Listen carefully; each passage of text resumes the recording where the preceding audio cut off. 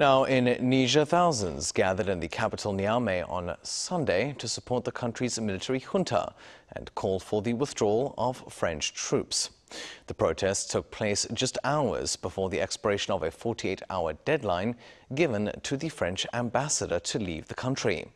According to Niger's junta-appointed foreign ministry, French ambassador Sylvain Itte had his credentials withdrawn on Friday for reasons including refusing to attend a meeting with Niger's new foreign minister. But France's foreign ministry has rejected the demand, saying that only legitimately elected officials may rule on Itte's credentials. Tensions between Niger and its former colonial ruler, France, have ratcheted up since a military coup in late July that saw democratically elected Muhamed Bazoum ousted from power.